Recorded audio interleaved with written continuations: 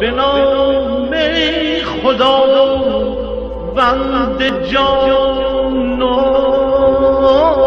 خرد کز این برتر اندیشه بر نگذرد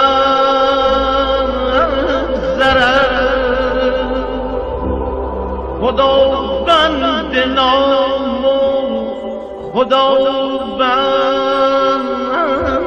جان خداوند روزی ده و رهنما.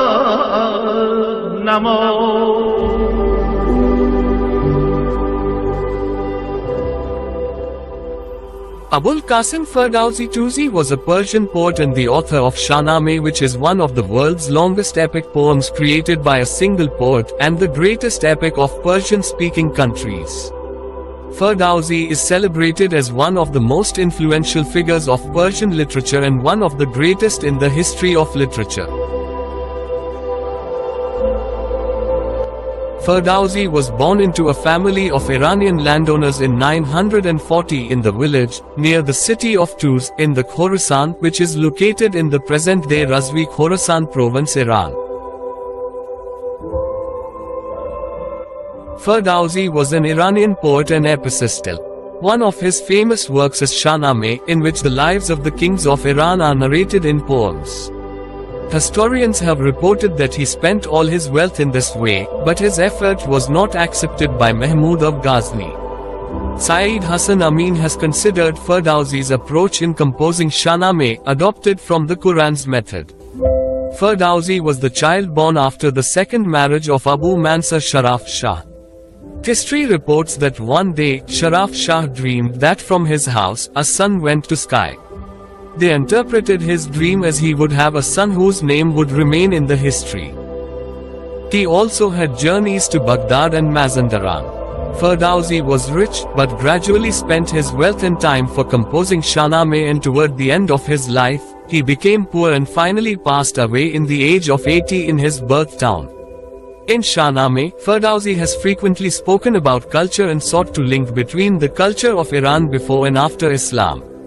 In Shahnameh, Ferdowsi has poems about the Ahl Bayt alayhi salam, especially Imam Ali alayhi salam, including that I am the city of knowledge and Ali is the door to me.